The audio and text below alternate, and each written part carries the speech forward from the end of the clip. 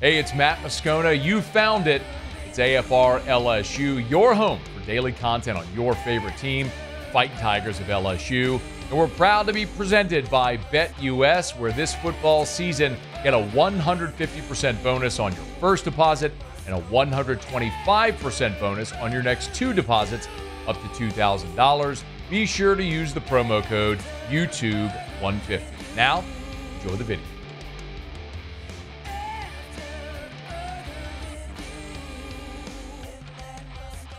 Top 10 team coming into Baton Rouge this weekend. You can feel the juice already around town. It's pretty awesome. It's going to be a great night in Tiger Stadium. Neal McCready, Rebel Grove, good enough to join us on the show, talk a little bit about the Rebs. Hey, man, how are you? Matt, I'm good. It's good to be with you. How are you? Awesome. We always appreciate the time, man. Quite honestly, it stinks that we're here already in October, and we're only now going to have a night game in Tiger Stadium that people are actually going to be excited about, but we'll take it. Give me a sense of where the sort of temperature is with this Ole Miss team after the hot start, the really very surprising loss to Kentucky, and then last week coming into Baton Rouge.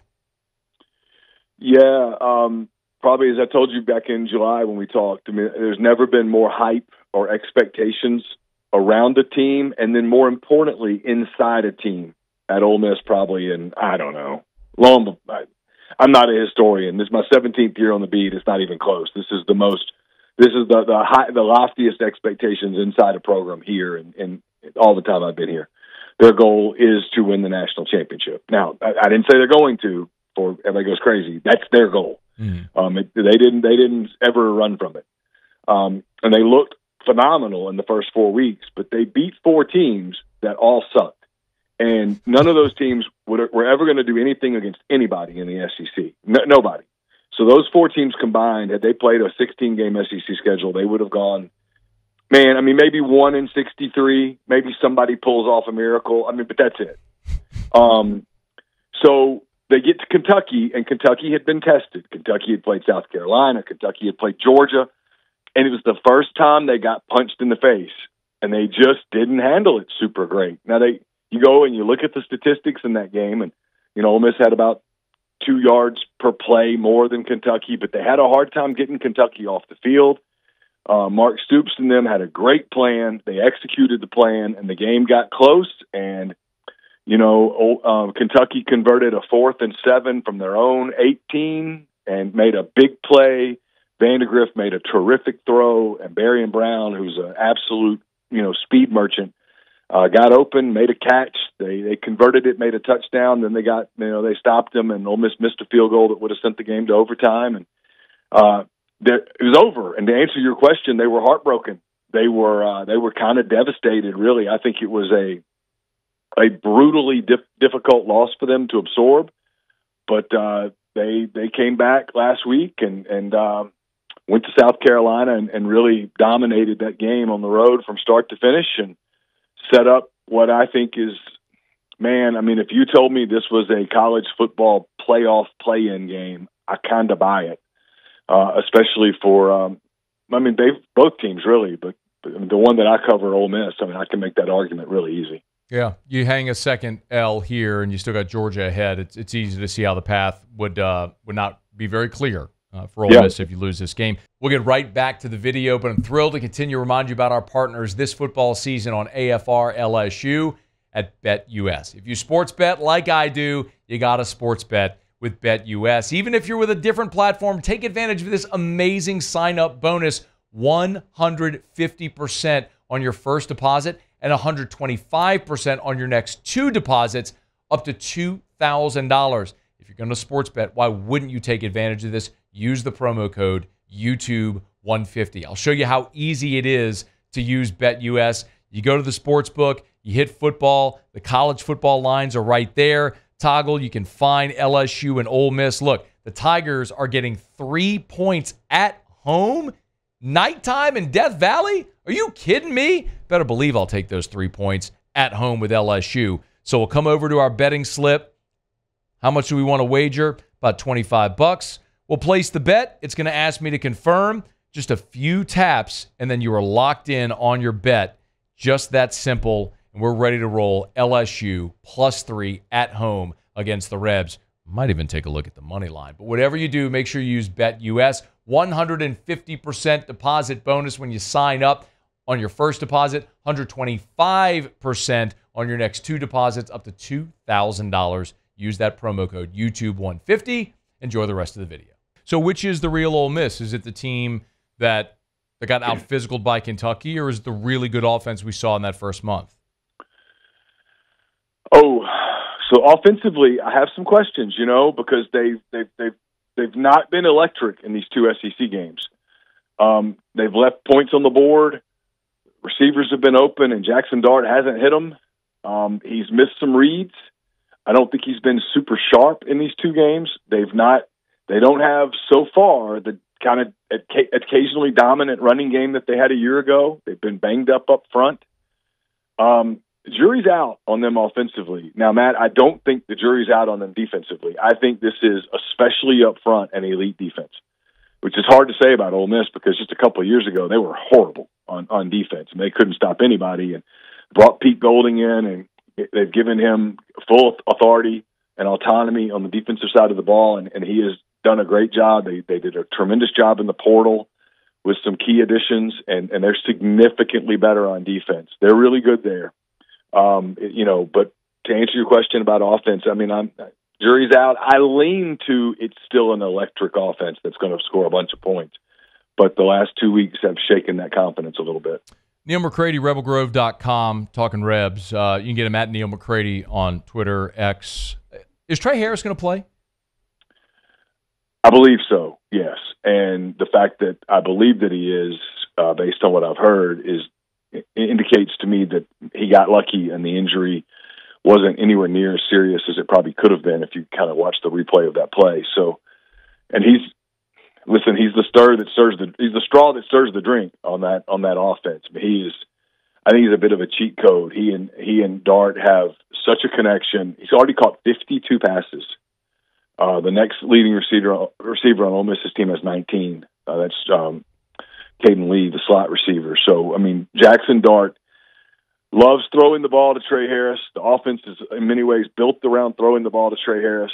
And, it's what Lane does well throughout his career at USC, at Alabama, at FAU, and now at Ole Miss. He's not afraid to feed, one guy. And so if Harris couldn't play, I was going to say, and I just don't know. I don't know what this looks like, but if Harris can go and he's effective, I think he's obviously someone that LSU is going to worry about and have to spend a lot of time thinking about. What if he's limited? Let's say you get 75% Trey Harris. Some other guys are going to have to step up. That's the case. If that's the deal, Juice Wells will have to step up. They're going to have to get more out of their tight ends. They'll have to get more out of Caden Lee, more out of Jordan Watkins. They have other weapons, but look, there's no way around this. You've been covering LSU for a long time. When you have an elite wide receiver, and I do think Trey Harris is an elite wide receiver. Yes. When you have an elite wide receiver and you take him out of the lineup, your offense is not as good as it was with him in it. You don't lose Jamar Chase out of the lineup and be like, oh yeah, we're good, or Malik Neighbors or whatever. You lose those kinds of receivers, and you're going to take a step back. So if he's not close to 100%, their offense will have to find production elsewhere. What about the running game with Parrish? Look, Henry Parrish is averaging 6 yards a carry. Does it look different whenever you're playing SEC defenses as opposed to that first month? Yeah, it's been down a little bit, but I thought he's held his own. I thought he was okay against Kentucky. I thought he was okay against South Carolina. The big span story here has been Ulysses Bentley the fourth, who was sort of the change of pace back last year and ran for about 600 yards. He really hasn't played, and nobody really knows why. We ask Lane, and we get really vague answers.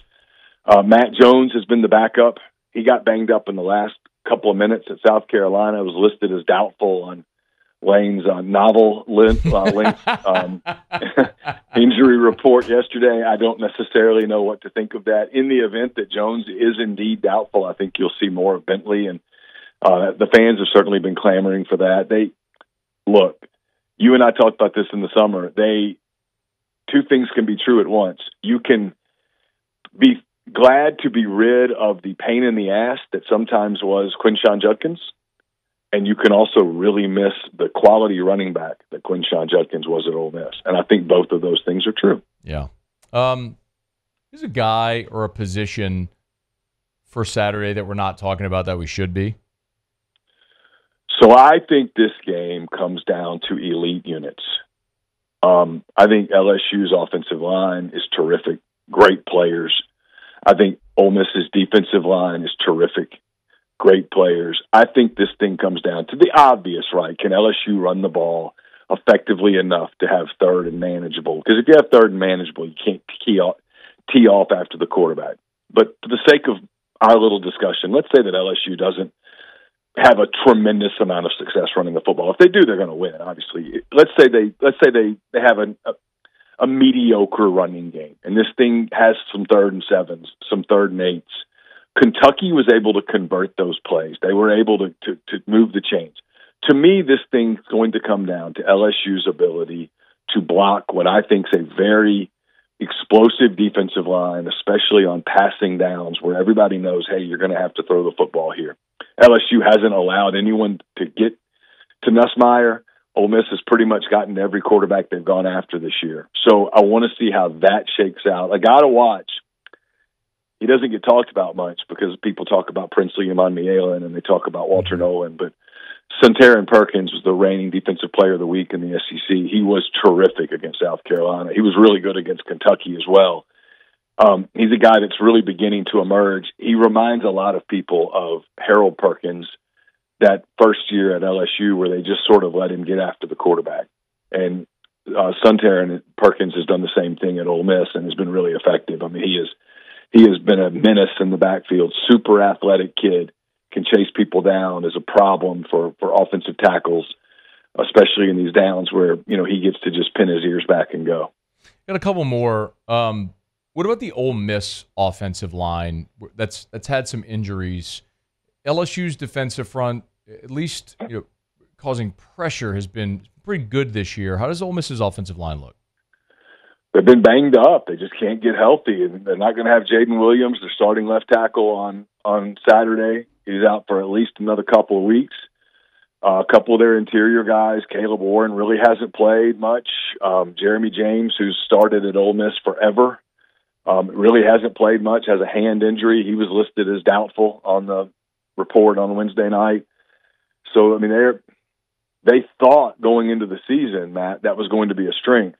So far, it hasn't been a weakness, but it hasn't been a strength. They haven't dominated anybody. They held their own against South Carolina. That's pretty good pass rush they have at most of the time. I mean, they got beat some.